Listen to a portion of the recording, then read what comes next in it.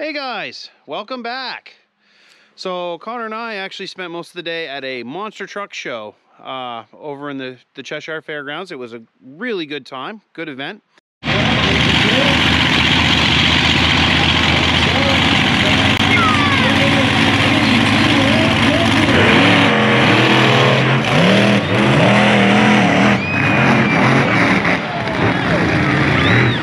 got back and he wants to go work on the trails.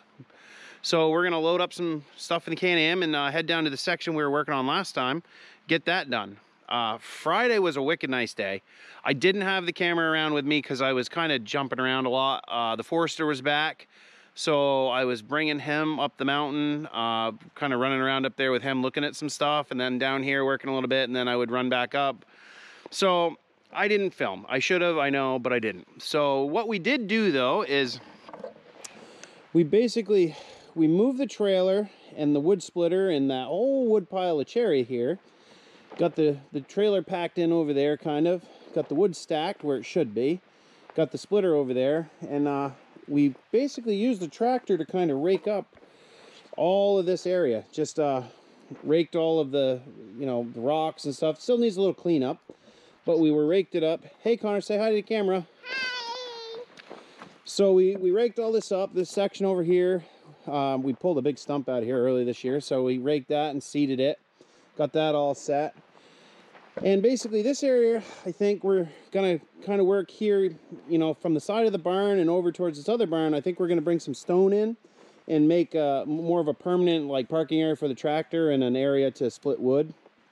That way when it does rain and get muddy, it doesn't turn the wood lot into just a soupy mess. So these are the wood piles we got currently, guys. As you can see, we got a nice, it's actually almost a double pile of oak here. And then this is all actual cherry right here. This is split up a little bit smaller because a lot of this is, or not a lot, but some of it's going to go to a friend of mine with a smoker.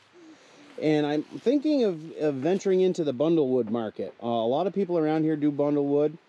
And so we've been kind of thinking maybe we might get into that. But that's why we've been splitting stuff a lot smaller, especially cherry, and we'll do the same with hickory, because we do have a lot of shagbark hickory on our property as well. That will also be split smaller and kind of geared more toward people with smokers. So I think we're going to load up the Can-Am and we're going to head out and start doing some brush cutting. So stay tuned and off we go.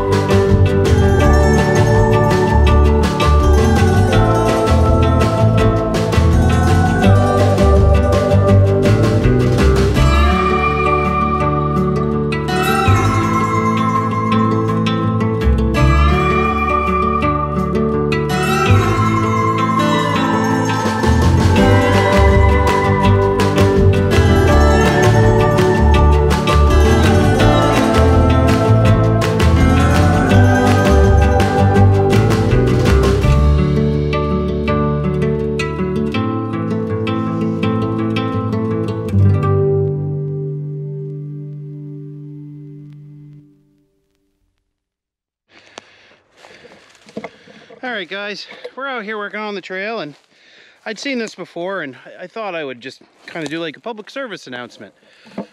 Hunters, clean up your trash. I mean, seriously, I'm an avid hunter myself, and I would never do this. Somebody left a tree stand that appears to be broken. Just left it here. Not sure how old it is. Still, the fabric's in decent shape, but you can obviously see it looks like it's kind of jacked up a little bit. Well, maybe it's not, but I don't know why people would just leave this stuff out here. Drives me nuts. Anyway, my little public service announcement. You know, if you're hunting in somebody's woods, clean up after yourself.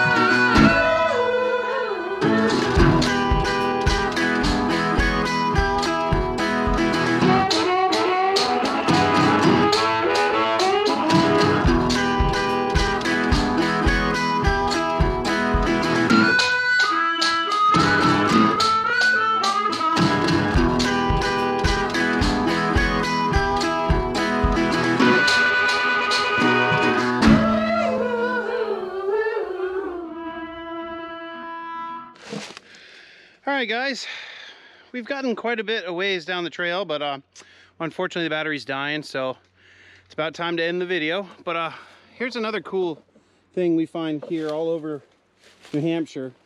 Beautiful stone wall, literally in the middle of the woods. I mean, gorgeous. Been here for 100, 200 years probably. But, you know, we find these all the time all over the property, different places, so at some point, a lot of this land was under tillage, under plow, you know, whether it was for sheep or cows or what have you. So just thought I'd show you that little kind of cool tidbit. And if you like this video, subscribe, like, leave us a comment, and we will see you in the next one.